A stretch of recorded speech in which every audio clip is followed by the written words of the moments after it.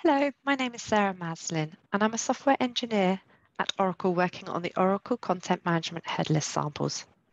Today I'm going to show you how to build an image gallery application in Vue using Oracle Content Management as a headless CMS. The first thing we're going to want to do is clone the public repository. This is the universal Vue image gallery sample that is already hooked up to Oracle Content Management. The code on GitHub is available for you to contribute to and give feedback on. Let's clone the repository.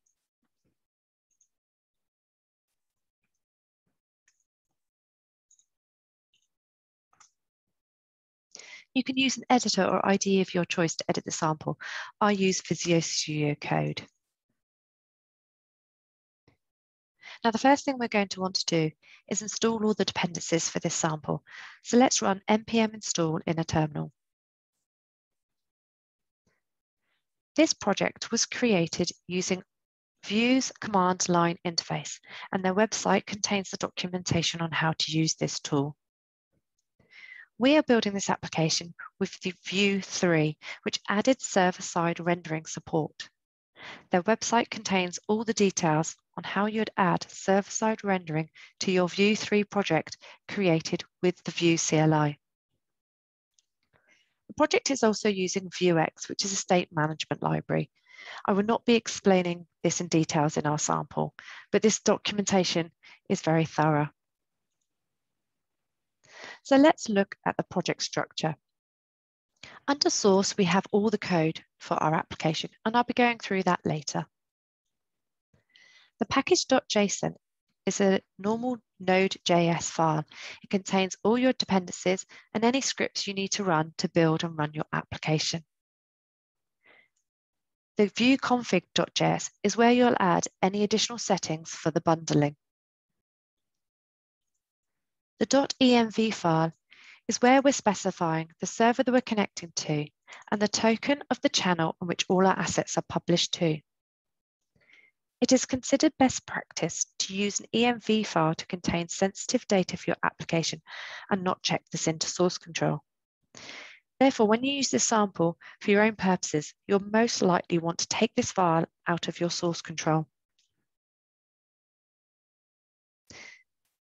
Let's just wait for it to finish the dependencies.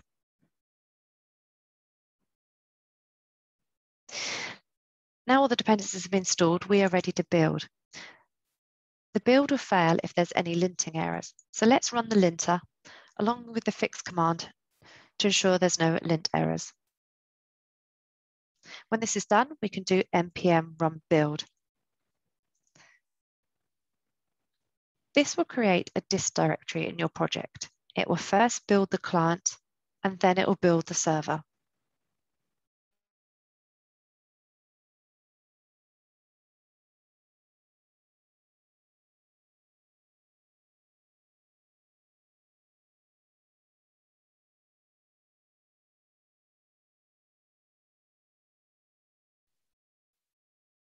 You can see here that it's built the client, and it's now building the server.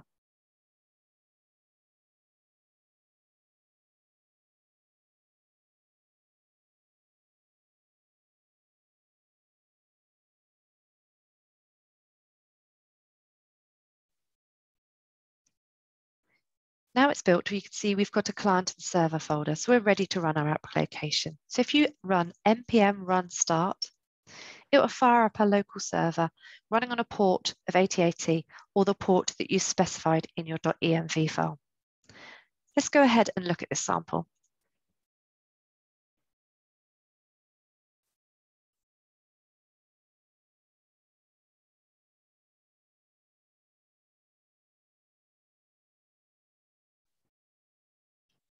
All the data for this sample is coming from Oracle Content Management.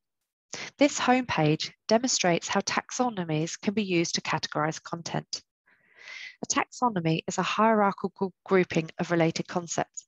In Oracle Content Management, taxonomies help content authors and client applications classify content into well-defined categories.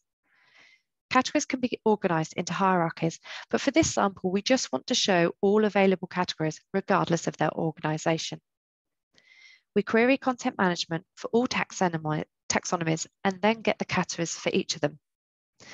Each of the category is then rendered with a preview of 4 images of the items inside that category, along with its name and the number of items inside that category.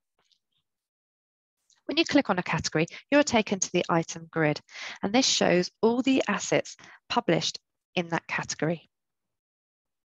On clicking a single asset, you will see a larger rendition of the image, and you'll see these back and forward icons to be able to navigate through the larger renditions of each item in the category. We also have a breadcrumb enabling you to navigate back to the start. Now we've seen how it runs, let's look at the code and see how all this works. In the source folder, we have a scripts folder, and this is where we get all the data from the content server. Oracle Content Management makes available a content SDK for anyone who wants to build a headless application in a framework such as Vue, Angular, React, etc. Here we're importing some methods from the content SDK. And at the bottom of this file, you'll see that we're creating the client for the content SDK, and we're using values coming from the env file. The services file contains all of the functions getting the data from content management using the content SDK client that was created in server config utils. There are quite a few methods in here, and I'll highlight just a few. So if we scroll down, we'll find the method fetch the homepage, get homepage data. So this is the function that gets all the data for the homepage. The first thing it does is call fetch all taxonomy categories. And if we scroll up to see that method, you can see we use the content SDK client to get all the categories, taxonomies in the system. Then for each taxonomy, we make another call to the server to get the categories that are in that taxonomy. Once we have all those taxonomy categories, we then call through to another method to add all the items to the categories. So we fetch all the taxonomies and their categories, and then for each category, we are calling add items to category. And this will loop over all of those categories and fetch the items in each of those categories by making a call to the content SDK to get the items in the specified category and are of type image. We then have all our data that we're able to render for the home page. When you go to the image grid page, we use the get image grid page data, and we're passed in the category ID of the category that the user has clicked on. We call the fetch items for category again, passing in the selected category ID to get the items that we want to display. The remaining method in scripts is just a utilities function. The router contains the routes for the application. And you can see that we've got 2 routes, one for the home page and one for the category item grid. The home page has a static URL and is rendered by the home page component. The second page is the image grid page, and it has a dynamic URL containing the ID of the category the user has clicked on. And this is rendered by the image grid page. In Vuex, we have a single file. Like I said earlier, we use the Vuex to store our data. So the Vuex is making calls to the services file we've just seen to get all the data from the content management using the content SDK. It then stores all the data and makes it available to our components. Our components we've split into 2 folders. The first one, pages, is for your top level components, and these are the ones that are responsible for getting data. Under components are small reusable components that are simply passed all the data.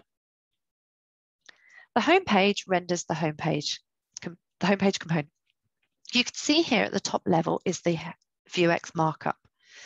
You can see that for each category item we've got, we call through to the reusable gallery component, passing in the category that we want that gallery item to render. Below the markup is the JavaScript for this component, and you can see that we're importing the component that's used in the markup. The computed property category is used in the markup, and you'll be able to see it here. This gets its data from the Vuex store. Whenever the data in the Vuex store updates, this computed property will update, and therefore our UI will also update. The server prefetch method is called when it's doing server-side rendering, and this simply calls through to the local fetch data method. The fetch data method makes a call to the Vuex store asking it to get all data for the home page.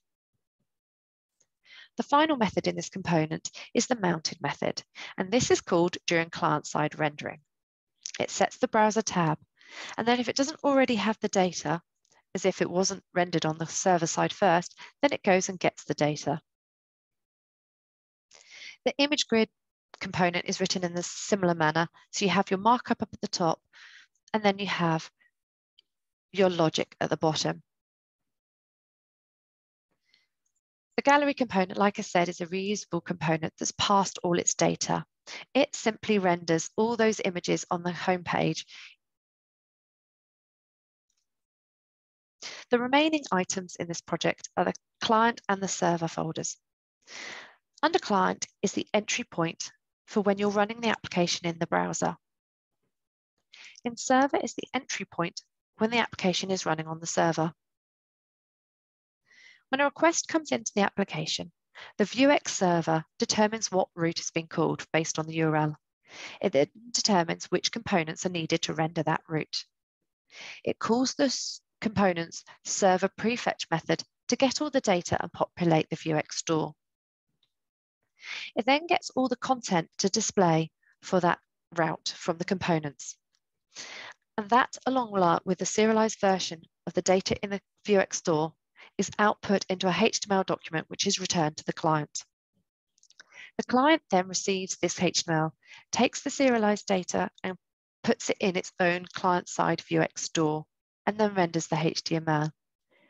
It will also add any client-side actions, such as on-click events. When the new user navigates on the client then renders the next page. And this is where its mounted method would go ahead and get the data as it hasn't previously been obtained. The content management documentation contains a tutorial of this sample. It goes through all the data that needs to be created, the components, and how to run the application. The documentation also contains links to other tutorials written in other languages. For example, this image gallery tutorial written in React, or a minimal or blog written in React. Or likewise, an image gallery, a blog, or a minimal site written in Vue. I hope you've enjoyed this video, and thank you for listening.